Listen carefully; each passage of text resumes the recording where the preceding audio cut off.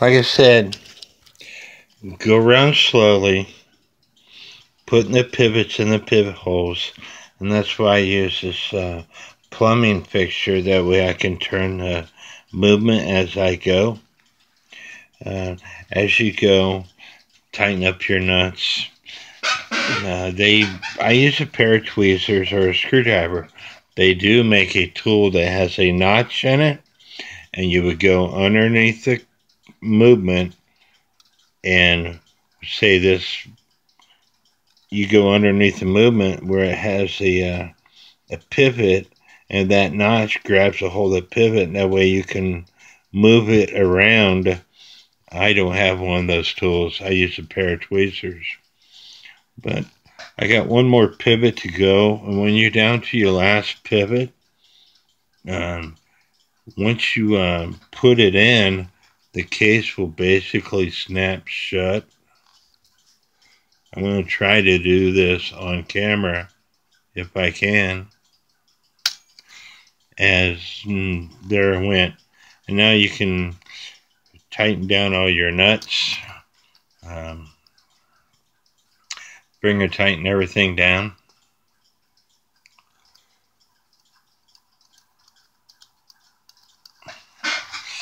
You can do a functional test to make sure everything is working as it's supposed to work on both sides. I still have to put the spring for the hammer on, and that spring, the loop end goes into this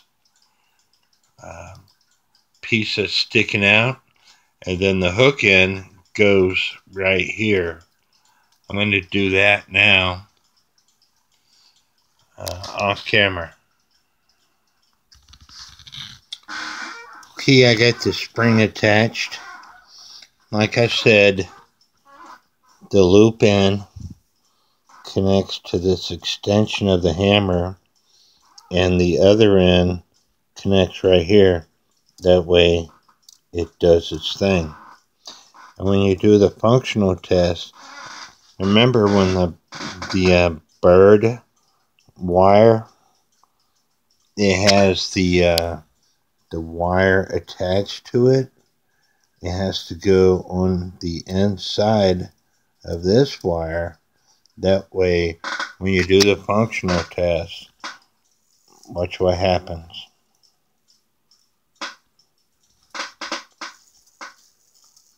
The wire for the hammer, the wire that for the bird that's coming off this section right here, is making the bird go out of the clock.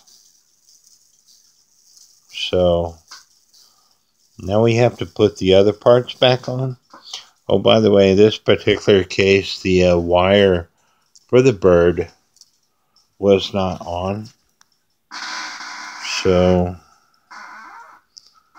I bent it, and I wrapped it,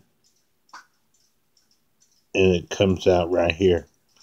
That way it bounces back like it's supposed to do.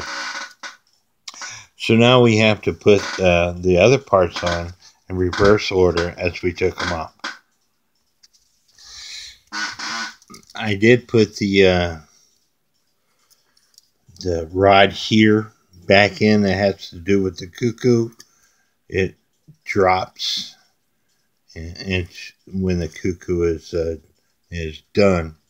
But before we put the rack levers back on and the rack and snail, we want to oil each and every pivot. And this is where people mess up, to include myself. This is a drawing of a pivot and a pivot hole. You want to use clock oil of your choice. I use synthetic motor oil myself. But you want to use clock oil of your choice, and you want to dip just enough clock oil into this pivot hole that fills about half of this hole. Now this is magnified like 1,000 times, but basically you only want to put enough oil that it stays inside the hole.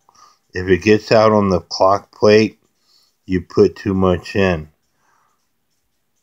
Now over time, with dirt and other foreign obstacles, over time, with these pivots rotating back and forth, that dirt acts like sandpaper, and it will wear out your pivot holes, and then you'll have to put some different bushings in the pivot holes.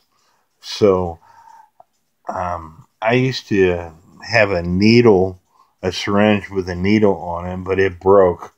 But you could take a piece of flat wire and smash it. You could take a toothpick and dip it in your oil and put it in these pivot holes. But like I said, have a rag on hand.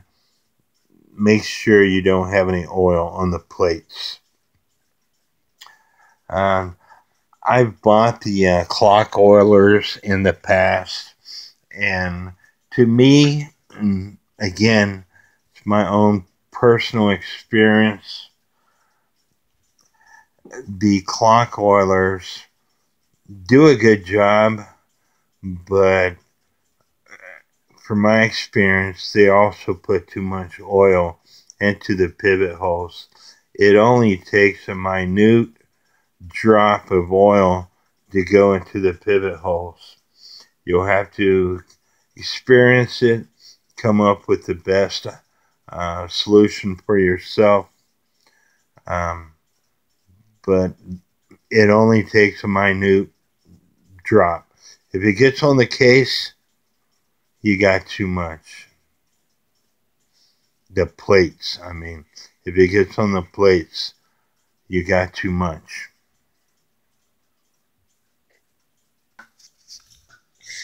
Now that you got the movement oiled, it's time to put the rack stop lever and the lift stop lever back in.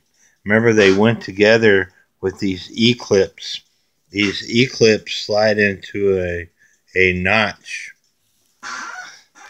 Let's see if I can show you the notch and get it close enough to it. But there's a notch. I think you could see it right there, all the way around this rod on the rack stop levers and lift stop levers. And I use magnetic screwdrivers. It helps me to put the E-clips in. If you had the friction clips that I was talking about in the beginning that go in the back, they're really hard to put down. Using a pair of needle nose pliers, you can force them down on there. But I like these E-clips a lot better than I do those friction clips. But I'm going to go ahead and put those back on now. When you go to put the rack stop lever back in, remember the pin that sticks up on the third wheel on the strike side. It has to catch the tab, and it does that when this tab is down in this cam. If it's not in that area, you might have to readjust this third wheel so it's fitting in the proper position.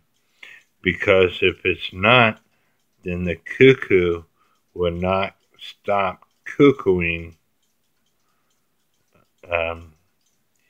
because the wire is not able to catch the bent tab when this is down in the position. Now, some might take this cam off. It's a friction fit,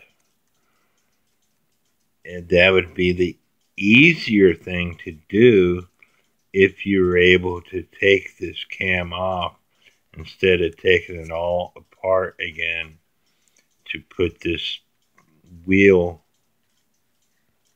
where that tab is. But I don't like messing with these friction cams. You do what you want to do. Once you got those on, you need to put the rack and snail and minute arbor back on. The minute pinion goes on first. Remember, this is what has the washer to prevent the snail from coming off. The rack and snail basically have to be put on at the same time because the rack has to fit down in between the snail's gear and the snail itself. So you put them on at the same, about the same time frame to in order to get those down in the proper areas.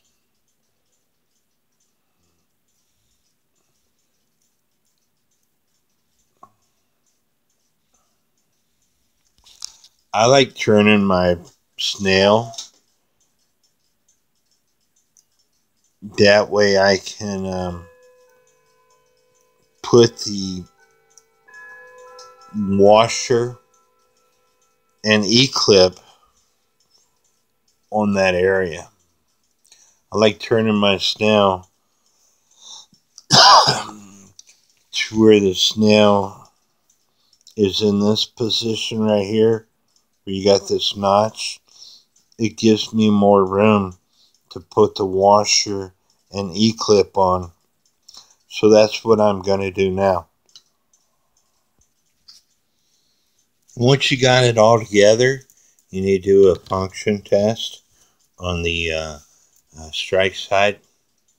You push the rack stop lever over some, and then turn the grate wheel.